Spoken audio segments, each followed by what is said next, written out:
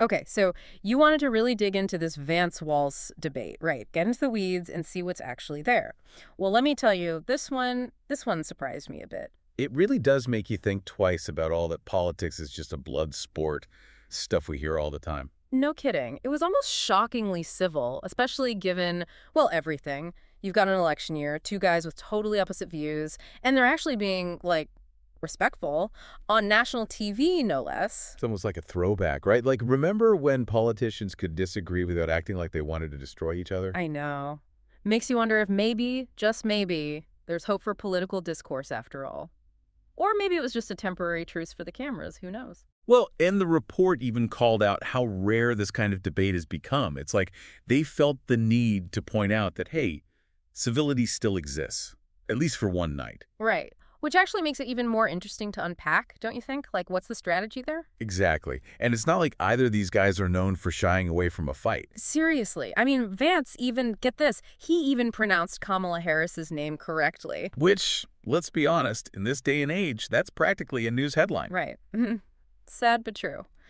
But, okay, before we get too distracted by the quote-unquote civility of it all, let's not forget this was still a debate. And there were definitely some moments where things got a little, shall we say, heated. Oh, absolutely. That whole back and forth about January 6th, that's where the gloves really came off. Totally. You could just feel the tension in the air when Walz pressed Vance on whether Trump actually lost in 2020. Like, just answer the question, man. But of course he didn't, did he?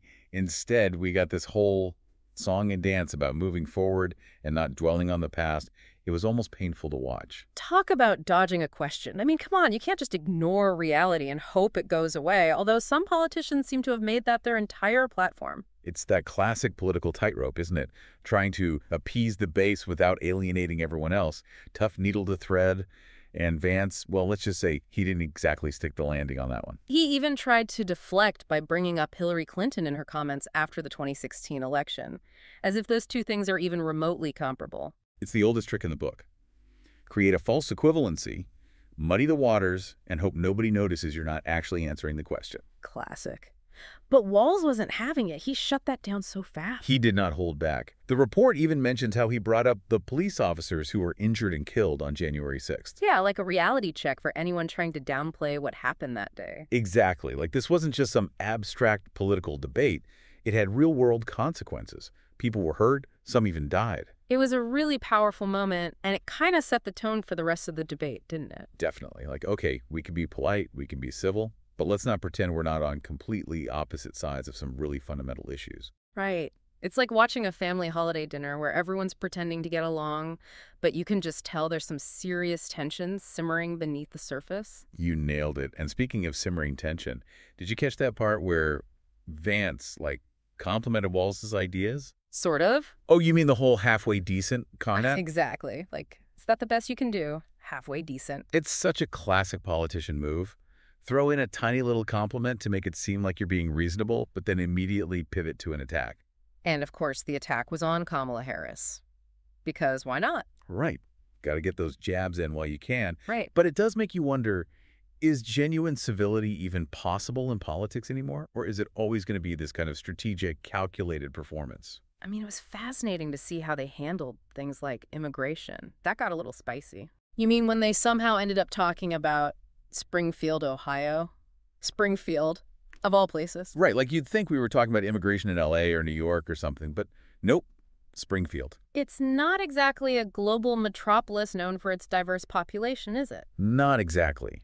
But that's where Vance decided to make his point. The report talked about how he'd been making these claims about Haitian immigrants in Springfield, and get this, he actually said they were eating people's pets. Eating pets. Okay, now that just sounds made up. I know, right? Come No. on. But that's the kind of rhetoric he was using. So did he try to, double down on that during the debate? Surprisingly, no. Yeah. I mean, can you imagine trying to defend that on national TV? Not really, although some politicians might try. True enough. But Vance, he took a different approach. He started talking about how immigrants were putting a strain on resources in Springfield schools, hospitals, that kind of thing. Even mentioned crime, which the report actually pointed out has been going down in Springfield, not up.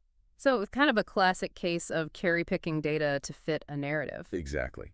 And it's a reminder that even in a relatively civil debate, you still have to be really careful about the claims being made and whether they actually hold up to scrutiny. It's like that saying, numbers don't lie, but liars can figure, or something like that. Exactly. And it's a tactic that works, unfortunately.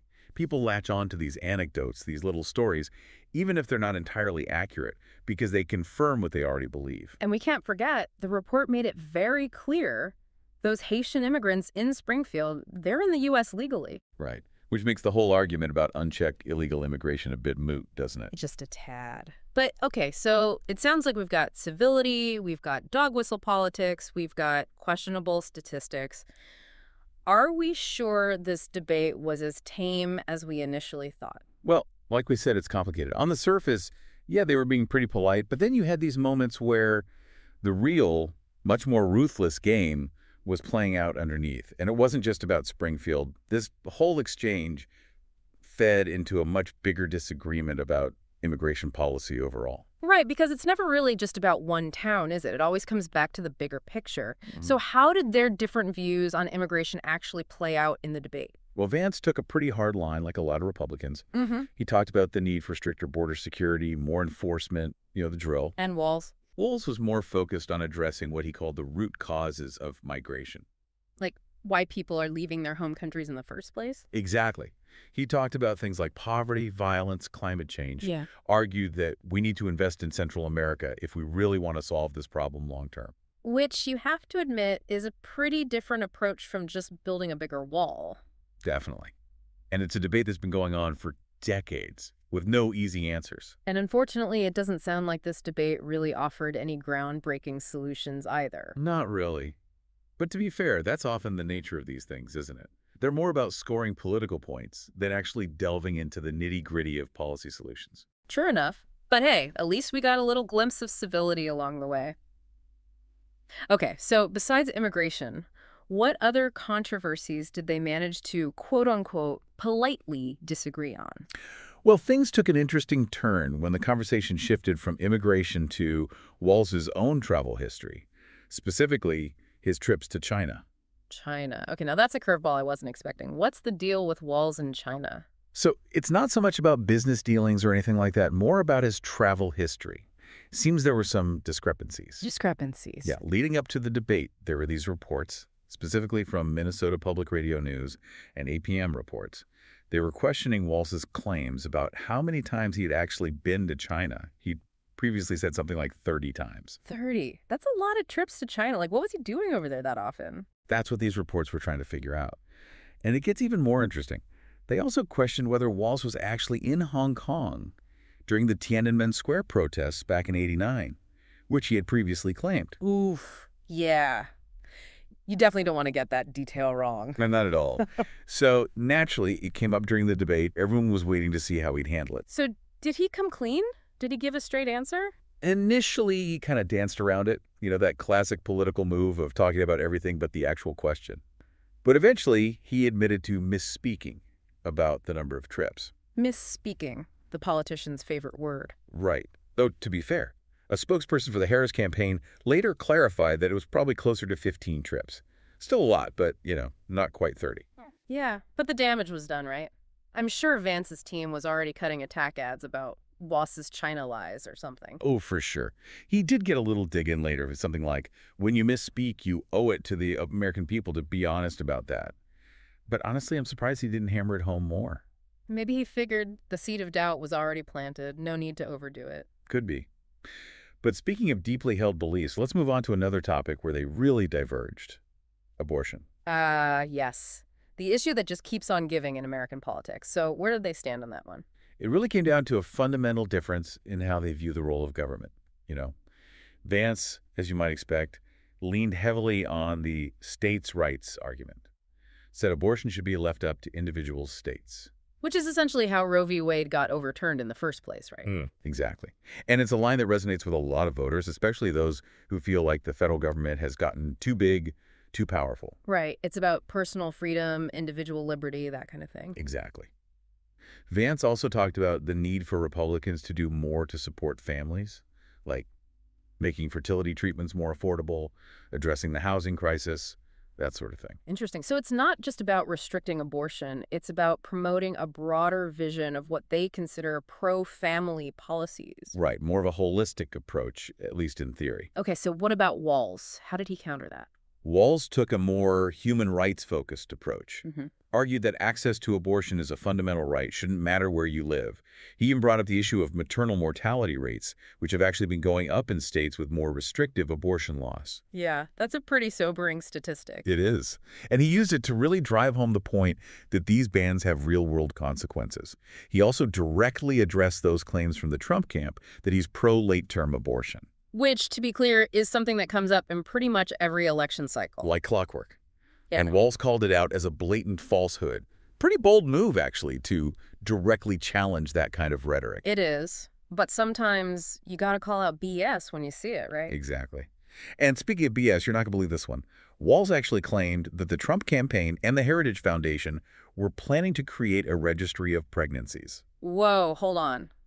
A pregnancy registry? That sounds, I don't know, a little dystopian, to say the least. It does, doesn't it? Turns out that was a bit of an exaggeration. Yeah. The Heritage Foundation had put forward a proposal for the CBC to collect more data on abortions, but it wasn't about creating some government list of pregnant women. Okay, so a little bit of a misfire on Walz's part then. Yeah, you could say that. Yeah. And Vance didn't let him get away with it. But still, it's interesting how that claim, even if it wasn't entirely accurate, tapped into those very real anxieties people have about government overreach and data privacy. For sure. Those are big issues, and they're not going away anytime soon. Okay, so we've covered immigration, we've talked about China, we've discussed abortion. What else did they manage to civilly disagree on? Believe it or not, they actually found some common ground on gun violence.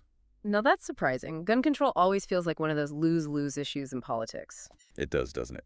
But in this case, both candidates at least acknowledge that gun violence is a serious problem in this country, especially in schools. Okay, so they agree there's a problem. That's a start. It's something, right? Baby steps, I guess. Of course, the agreement pretty much stopped there. Right, because acknowledging a problem is the easy part. It's finding solutions everyone can agree on. That's the real challenge. Exactly. And that's where we saw those partisan lines reemerge. Vance, predictably, tried to tie gun violence to immigration, argued that a more secure border would lead to safer streets. And Walz. Walz pushed back on that, of course, and instead focused on the role of easy access to guns. You know, the classic argument that if guns are the problem, then maybe we should, do something about the guns. Right, which, of course, is a whole other debate for another day. But it's interesting how this idea of mental health always seems to get brought up in these discussions, as if it's the root of all gun violence, which, let's be honest, is a dangerous oversimplification. Absolutely. And it often feels like a way to deflect from having a real conversation about gun control. But look, we could spend a whole episode just unpacking the complexities of gun violence in America. Multiple episodes, probably. But alas, we are nearing the end of our time here. So I have to ask, after all of this, do you think this Vance-Walz debate was actually a sign of things to come? Like, is there hope for civility in politics after all? Honestly, I don't know. Part of me wants to be optimistic, to believe that maybe, just maybe, this could be a turning point. But then I remember everything else that's going on in the world, all the division and anger and distrust. It's hard to stay optimistic sometimes, isn't it? But hey, maybe that's all the more reason to keep having these conversations, to keep pushing for something better, even if it feels impossible. I'm with you on that, because at the end of the day, these issues we've been talking about, they matter. They affect all of us. And if we can't even have a civil conversation about them, what hope is there for actually solving them? Exactly. So, to our listeners out there, the next time you see a headline that makes you want to scream, take a deep breath, and remember, there's always more to the story. Don't just react. Engage. Think critically. And, most importantly, talk to each other. You might be surprised by what you learn.